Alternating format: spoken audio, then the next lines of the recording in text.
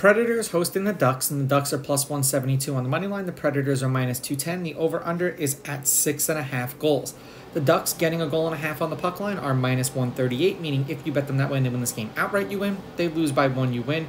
And the Predators laying a goal and a half on the puck line are plus 115, meaning if you bet them that way, they have to win by 2 goals or more. Now, they played each other once this year in Nashville, and the Ducks won that game 3-2. It's supposed to be Gibson and Saros. Neither goaltender has been confirmed. Head-to-head, the Predators are 7-3 against the Ducks, but the road team is on a 3-game winning streak. The home team is 5-5 in their last 10 meetings. The favorite is 7-3 on the money line. The underdog getting a goal and a half on the puck line is 6-4. There have been 5 one-goal games in their last 10 meetings, including the last 2 that they played against each other. The over is 5-4-1, and the over-under at 6.5 goals is 5-5. The Ducks have looked much better since Zegras has come back. I understand they're not winning these games, but they've been getting buzzsawed with the schedule that they've had. They're on a 5-game losing streak.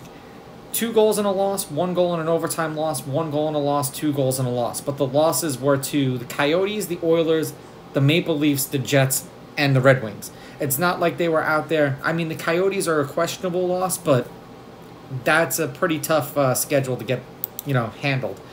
For the Predators, they are 3-1 in their last 4. There was a total of 5 goals, 3 goals, 9 goals, and 7 goals. They scored 3 goals in a shootout win, 3 goals in a win, 3 goals in a loss, and then 4 goals in a win. I just have a funny feeling that the Ducks are going to win this game. They have looked cohesive. They scored in the first 20 seconds of the last game that they played in. Yes, I know they lost to the Red Wings, but the Red Wings are on the uptick. I'm going to take the Ducks with the money line. I'm going to take the Ducks getting the goals, and if they win this game, it's going to be an over. These are just my picks. If you disagree, please go with your gut, and please bet responsibly.